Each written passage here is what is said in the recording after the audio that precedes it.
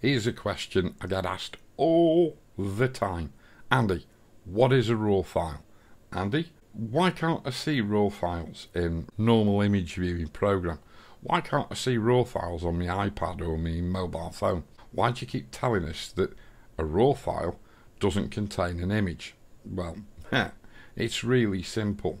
For the majority of my landscapes, I use a Nikon D800E, which is a 36.15 megapixel Bayer pattern sensor.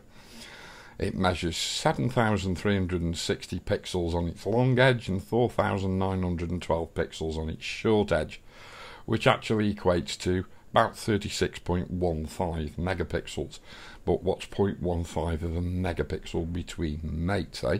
So we'll just call it 36 megapixels. If you shoot Nikon, you've got a Bayer pattern sensor.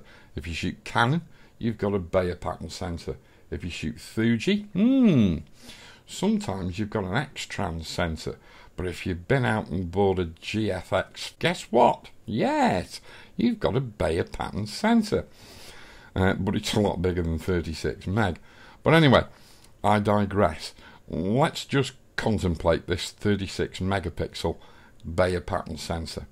It records 3 separate colour channels, red, green and blue, which I'm pretty certain we all know. However, this is a Bayer pattern sensor layout. And you can see that for every red pixel or photosite or blue photosite, we've got 2 green photosites or pixels. So basically the sensor actually records 9 megapixels of red channel data. It records 9 megapixels of blue channel data and 18 megapixels of green channel data. And so you can see that, as last time I went to school, 18 plus 9 plus 9 equals 36. Yeah, simple, isn't it? But oh boy, does it make a mess of your pictures. So how do we take this information and end up with 36 megapixels of readable red, green and blue data in terms of colour, or hue if you like, and the luminosity? Because as you can see, the way the sensor records it, it's disproportionately biased towards green, and that will of course give us a green cast. Well, all raw file handlers such as Lightroom, Camera Raw, Capture One Pro, Raw Therapy, Iridiant Developer and all the other ones that are out there use a process called demosaicing. And what demosaicing does, it's quite fancy really. The actual word demosaicing implies that there's a mosaic to get rid of, and there is. If I come over to this image here, a shot of one of the gantries at Jodrell Bank Radio Telescope just up the road from me, we could see, yeah, it's a pretty uninspiring, wishy-washy, flat image, but at the end of the day we can see it is a conventional image that we would expect, an RGB image, and all the colours are correct, so we don't need to take it up to that sort of zoom level. If we take it up to a one-to-one view, we can see that it's full of detail, it's full of data that we can visually recognise. However, if we could possibly look at the undemosaicked raw file, in other words the output of the camera, it would look markedly different. And yeah, there it is. Now it doesn't look too bad really. Some people would just think, well it's just a normal image, but it's got a massive green cast on it. Andy, can't we do something about that with colour balance? Oh no. If we take this image up to a full 11:1 magnification here in Lightroom, now we begin to see something very decidedly different from a conventional RGB image.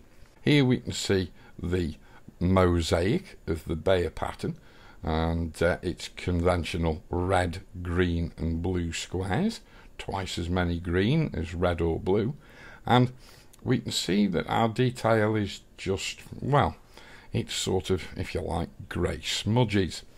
And they look like grey smudges because that's pretty much what they are. The actual tonality or luminosity values of a raw file are basically black and white. Yes, they are. So the tonality or detail, if you like, is carried in a black and white image, and then the colour information in terms of brightness of colour and mix of red, green and blue is actually contained within that mosaic. And so the raw file handler, in this case Lightroom, has to be able to demosaic this image, and we'll come back to a one-to-one view. And now we can see that the demosaiced image looks as we'd expect. So how does this demosaicing work? It's very simple. If we go back to our little diagram again, and here's our photosites. These coloured squares are not the photosites. They are those little coloured filters that sit above your photosites. The photosites are these grey squares, and you have to remember that photosites are supposedly all created equal, and they are all sensitive to red, green and blue light. So if we didn't have those colour filters there, basically our image would record out in monochrome, or some version of monochrome. It wouldn't look too brilliant, but it would be impossible to produce really much in the way of accurate colour within that image. So we need these filters laid out in this pattern, and the pattern is known as a Bayer pattern, and it was created by a guy called Bruce Bayer, who's sadly no longer with us, who used to work for Kodak, and he basically formulated this colour filter array that contains twice as many green filtered photosites as red or blue, basically because that's the way human vision works. Our eyes are basically twice as sensitive to the green part of the visible spectrum as they are to either the red part or the blue part. But anyway, how does demosaicing work? Because if we think about it, say this pixel here, it's covered with a blue filter. We have RGB, in other words white light, from the outside world passing through our lens and being projected onto the sensor. This blue filter here filters out the red and green components of that light, or that little tiny pinprick of that image which actually falls upon this single individual photosite on our sensor. So this photosite here only records the luminosity value, or luminance value, brightness value if you like, of the blue light that reaches it.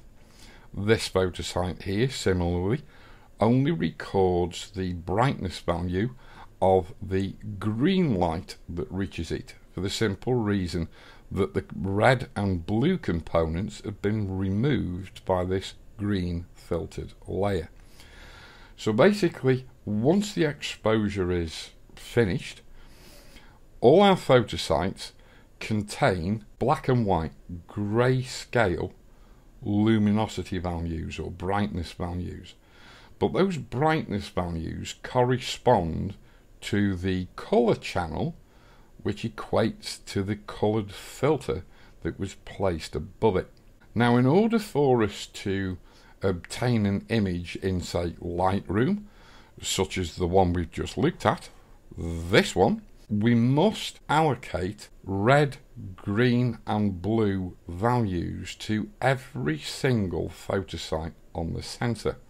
And of course, we haven't got that in this scenario here with a Bayer pattern filter, because this photosite only contains information about blue light. This photosite here only contains information about green light, and this photosite that sits under this red filter only contains information, or brightness, luminance information, about red. It contains no information about green or blue. So what we need to do is to run this demosaicing algorithm, which will then create or invent or calculate, if you like, to use the proper term. It will calculate the blue and green values that need to be allocated to the photosite which sits underneath this red filter. Similarly, this photosite only contains a blue value, therefore the demosaicing algorithm that's being used by Lightroom will invent, intelligently we hope, red and green values to go along with the recorded blue value. So each and every one of these photosites contains a luminosity value, and that luminosity value is for one colour only. But when our raw file handler, such as Lightroom, interprets that raw file, it creates pseudo, if you like, colour values for the two missing colour channels. Once that's done, we go through a little add-on process of normalization, which basically rejigs all the RGB values to negate the green cast or the green bias created in the image by having twice as much green information as it does red or blue. In other words, normalization removes that sticky green cast. So there you go, that's how demosaicing works. Hope you found this lesson useful. If you have, go and give me a like. If you haven't, do what you fancy, I don't care. And if you found it useful, go click the subscribe button, and that's it. I hope you found it useful, as I said, and I shall see you again very soon. Not that you ever see me, so I shall speak to you again very soon. Cheerio.